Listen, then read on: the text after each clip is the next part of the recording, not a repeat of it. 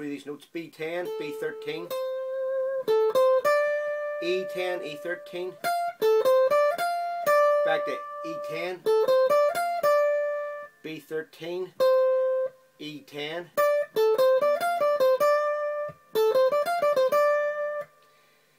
now we'll band 13 up to 15, E13 up to 15, or slide if you prefer, down to E12, B13, bend or slide or just play fret 15 on the B string.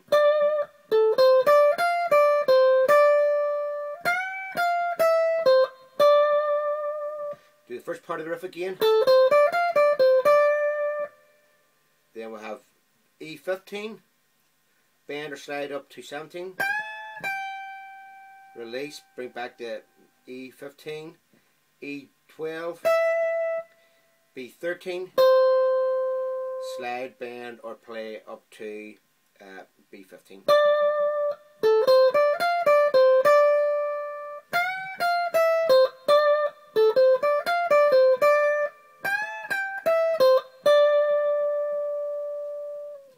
There's only one slight variation we'll have to make, and that's at the end of the riff when we'll have the key change into the verse.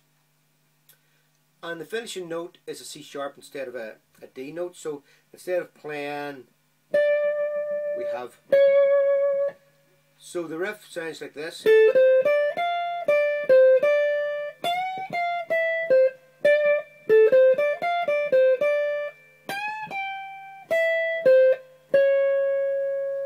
Now that note we can either bend, slide, or just play the pure note, whichever you prefer.